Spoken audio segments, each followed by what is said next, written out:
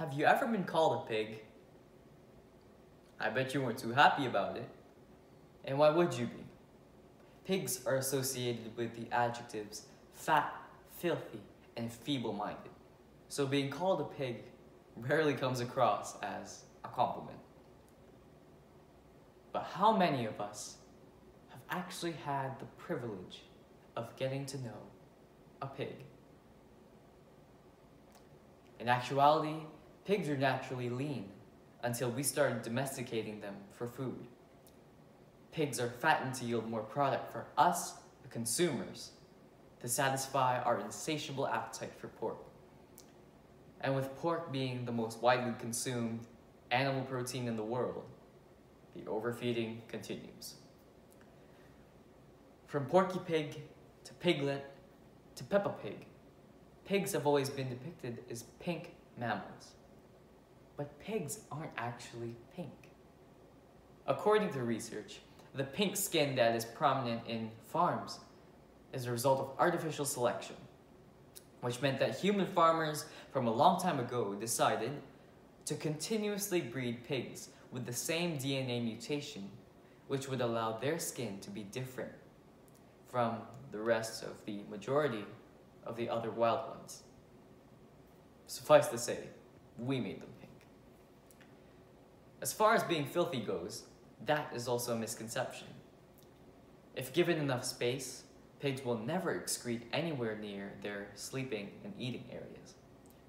They're clean animals. They prefer bathing in fresh water than mud. And pigs don't just wallow in mud for no reason. They do this to cool their bodies down, to avoid sunstroke, because pigs do not have sweat glands, which makes them incapable of sweating. So the expression, sweating like a pig, has completely nothing to do with pigs. But arguably, the most important of these conjured stereotypes is the one where people believe pigs are dumb. This is far from the truth. Studies have shown that pigs are remarkably clever. They have good memories, a great sense of direction, and are highly trainable. You'd be surprised to know that pigs can even learn to play joystick-based video games with their snouts. According to Professor Donald Broom of Cambridge University Veterinary School, pigs have the cognitive ability to become quite sophisticated, even more so than dogs, and certainly 3-year-olds. So, we ask ourselves, how did pigs end up with this reputation? Why have pigs lived through all this judgment without anyone thinking that the misconceptions were false? The answer is because we allowed it to happen. Most of the grossly negative traits that we link to pigs today are more about adaptation rather than natural instinct. But by combining popular belief and what we believe we know, we have conceived these stereotypes.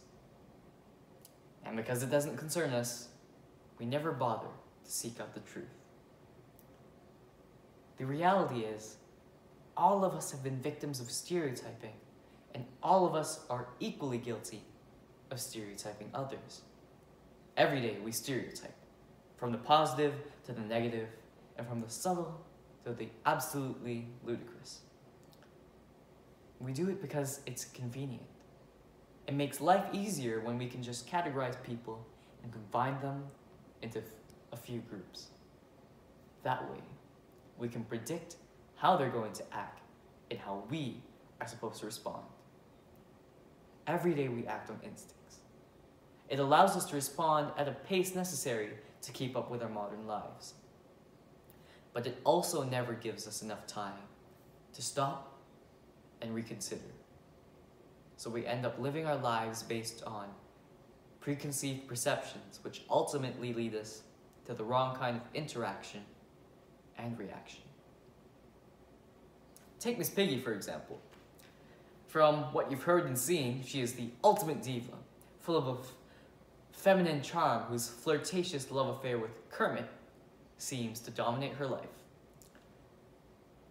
Do you know of her struggles growing up in small-town Iowa with a single parent? How many of us know that she was forced to enter beauty pageants in order to survive? Every time we meet someone and capitalize on the meager amounts of information we know about them to satisfy our hunger for having a notion of who they are, we deny them an honest chance to present themselves, and we miss out on opportunities that have potential in bringing sincere relationships.